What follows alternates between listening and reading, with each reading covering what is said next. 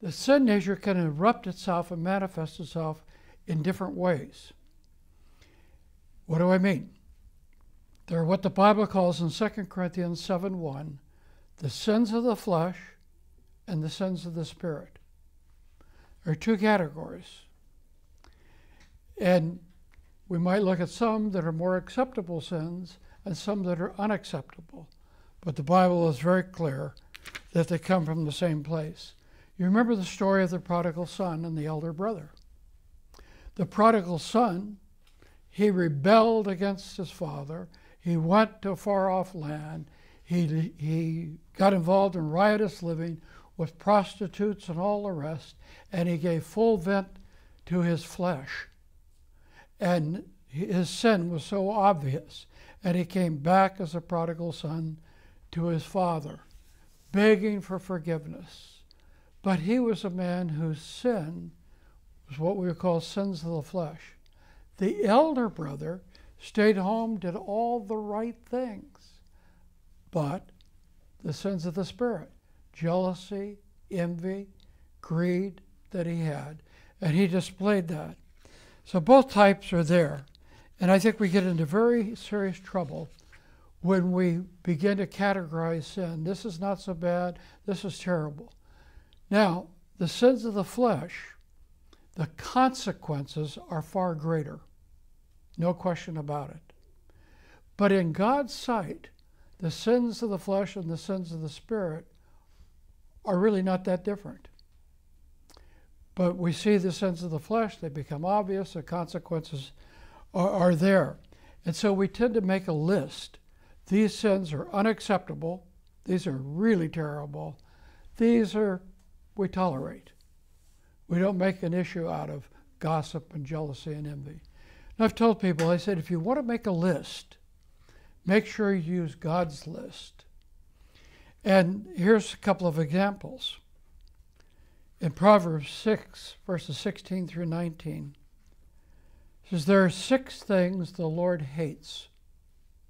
7 are an abomination to him. What are they? Did you understand that? 6 he hates, 7 are an abomination to God. Here they are. Haughty eyes. You ever heard anybody being disciplined in church for having haughty eyes? For just being proud and arrogant? A lying tongue. Hands that shed innocent blood. All over that one. A heart that devises wicked schemes. Feet that are quick to rush into evil. A false witness who pours out lies. And a man who stirs up dissension among the brothers. God hates those. And that's God's list, not man's list. Now, there are many others, but that gives you an idea, because again in this list, you have sins of the flesh and sins of the spirit. But most of them in the list that God hates are sins of the spirit.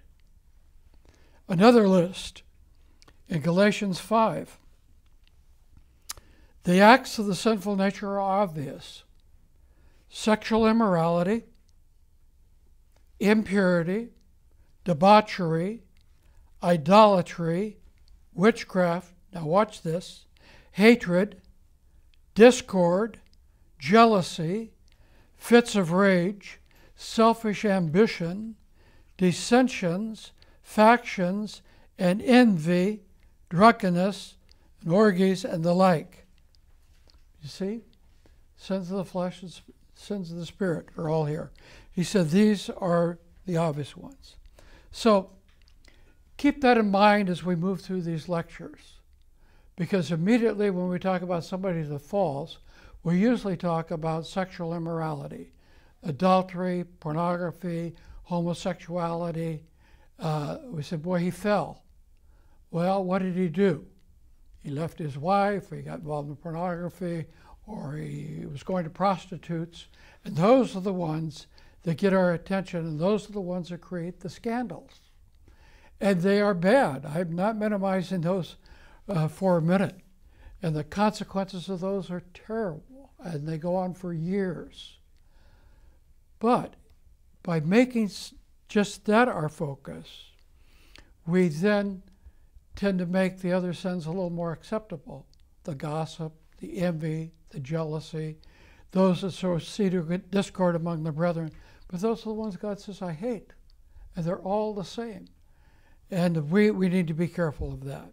So, with that as a background, let me talk now about what I use as an anatomy of a fall, kind of dissecting a fall of someone. How did it happen? We know what the enemies are: the flesh, the world, the devil. We know the categories of sins: sins of the flesh, sins of the spirit. But no one wakes up one day and just has a major fall. One man has said, a collapse in the Christian life is never the result of a sudden blowout, but always of a slow leak. Little compromises. I have a friend, a wonderful friend, one of my best friends, who went through a horrible fall. And this man, again, was walking with the Lord. He was riding high. God was using him.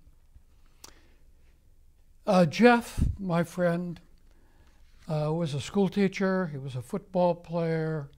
And he started an organization because he had a son that was diagnosed as an infant with leukemia. He had no medical insurance.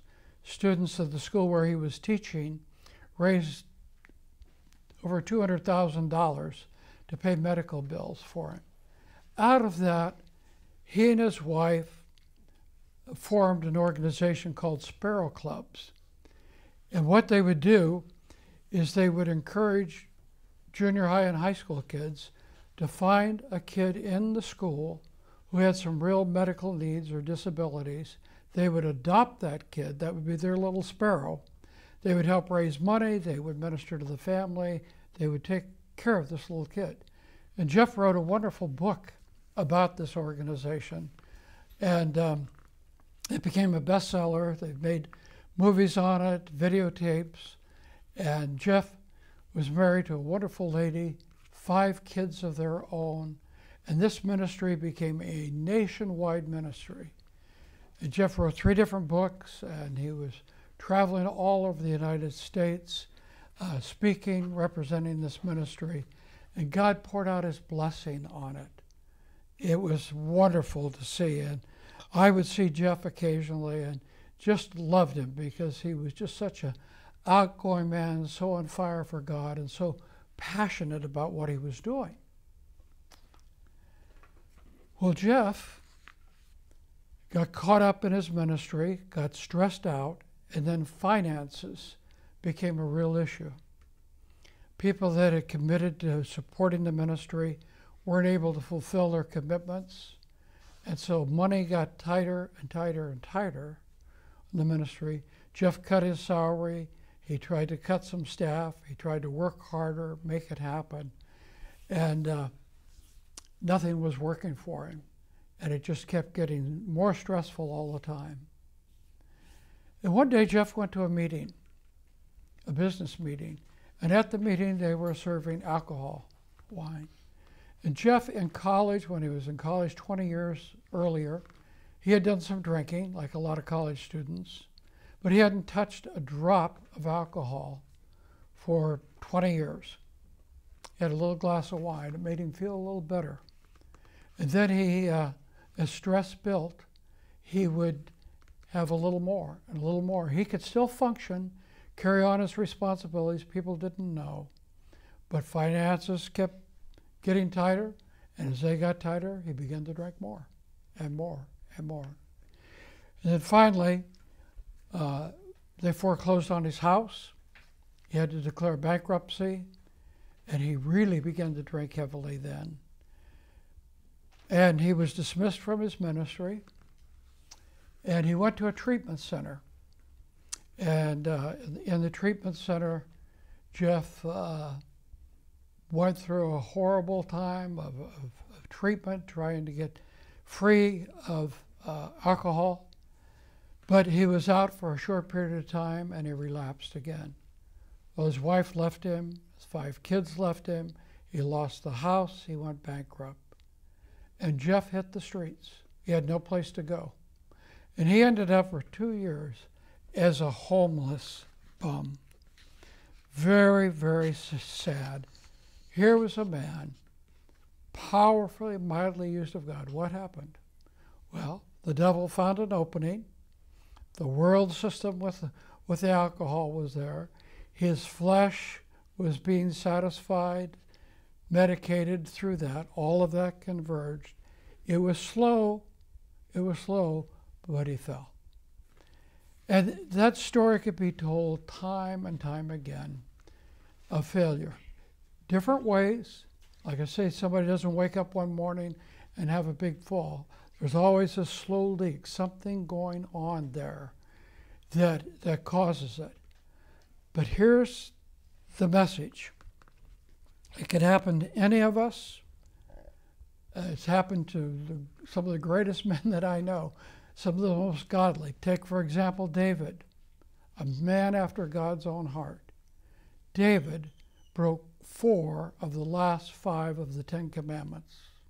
He coveted, he stole, he murdered, he committed adultery. Man after God's own heart. How does that happen? Some of the same ways that I've been describing here. But here's the message. Failure never has to be final for anybody. Never. There is a way to be restored. And the road to restoration involves brokenness. And that's what God does, is he breaks us so that he can restore us. And that's what happened to Jeff.